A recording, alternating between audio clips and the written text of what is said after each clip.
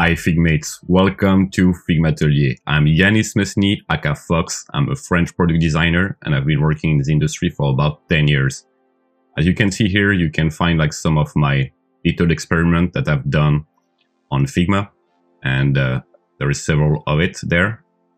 And you can find and duplicate my files directly under the name Figmatelier if you are looking for it. So let's start and see what I've done with my last experiment. Someone on Reddit asked me to make like a walkthrough. So yeah, let's just check that. Okay, so let's analyze a bit this project. So what I've done here, as you can see, there are several layers.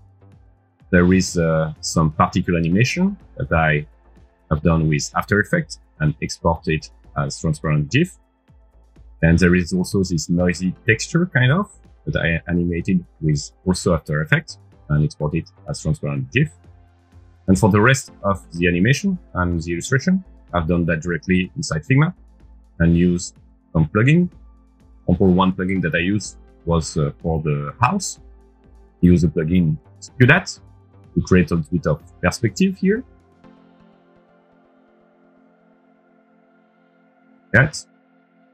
And that increase with this parallax effect. In terms of animation, I animated different things. I animated first this fox. So I animated the nose, the eyeball, and the tail.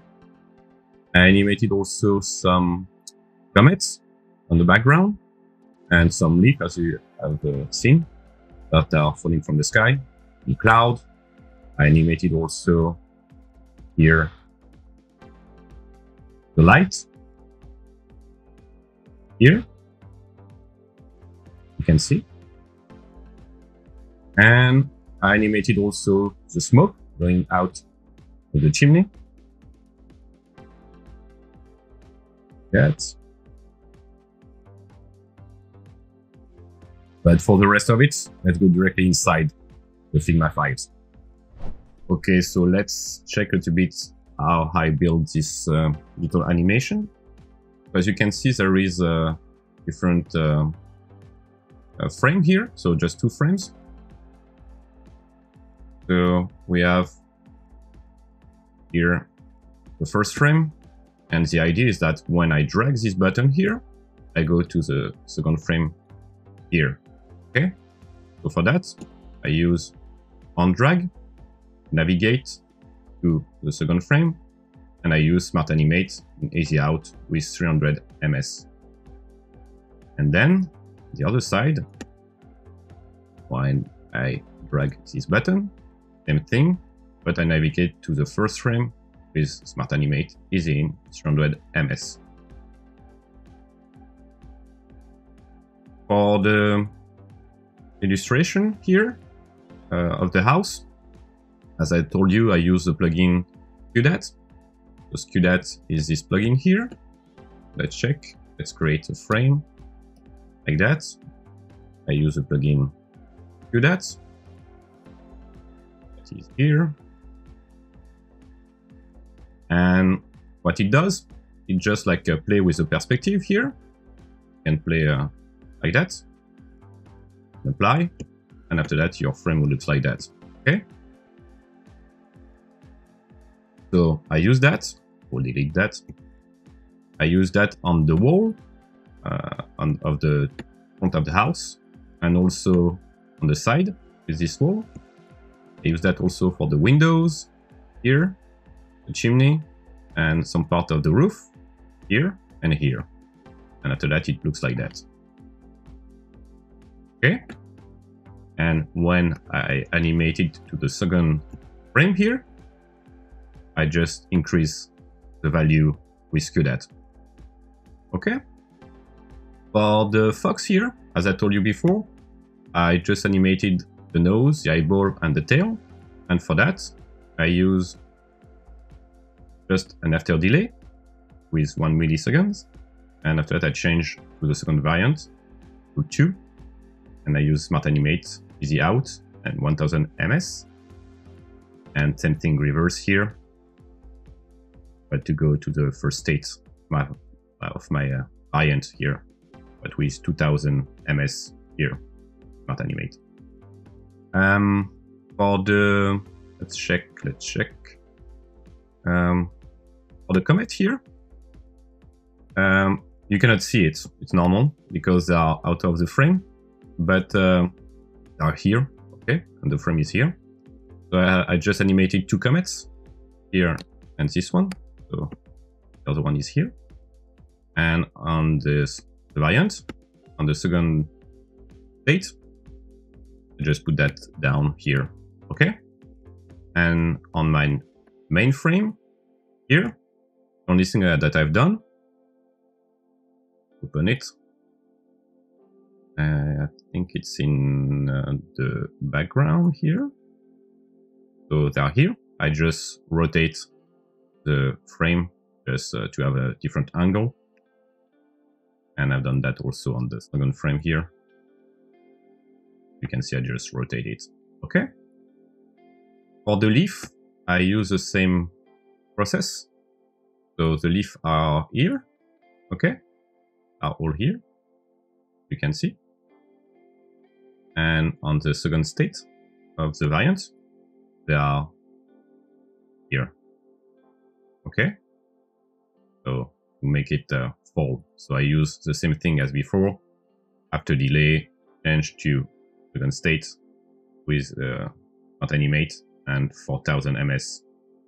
And same thing here on the other side. But I just use instant because if I didn't use instant, my little leaf will go up again and that will not look nice.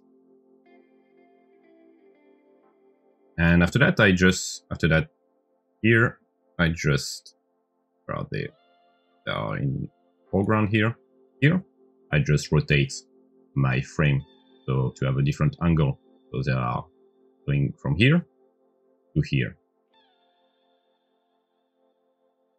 Okay, so let's check for the clouds.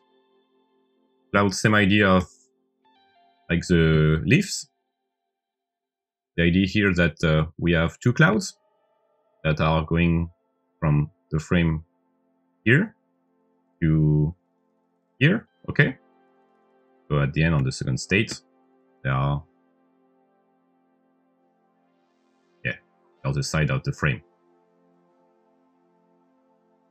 And yeah, I just use, after delay, 1 millisecond, change to second state, and with 10,000 ms here to make it animated a bit slowly. And same thing, I use instant, so my clouds are not going back and go through my frame. For the smoke here, what I have done is that I use here different shape, so circles. Okay, and here we have also the same shape, and this one just is a mask of this shape.